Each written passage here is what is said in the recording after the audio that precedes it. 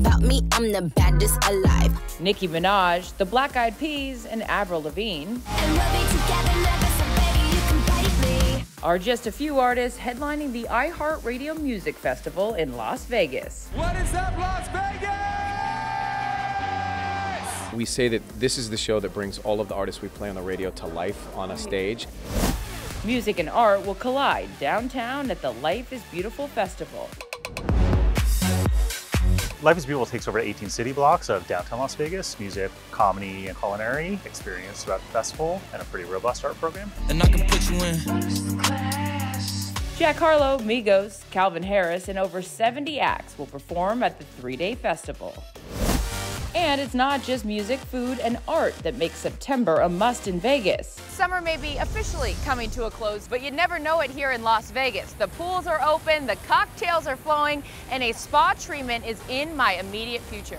September is still a very busy month in Las Vegas. Even though the kids are back at school, we're open every day. It is gorgeous. Over 6 acres, 4 pools, and a lazy river make the MGM Grand Pool a great place to shake off any end of summer sadness. The pool complex at Resorts World Las Vegas features 3 unique bodies of water.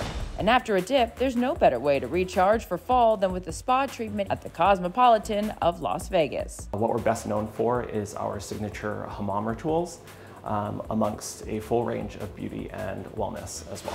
Increase strength, remove toxins, and experience full zen inside the Wave Room, or sip champagne and get pampered at Canyon Ranch inside the Venetian Resort.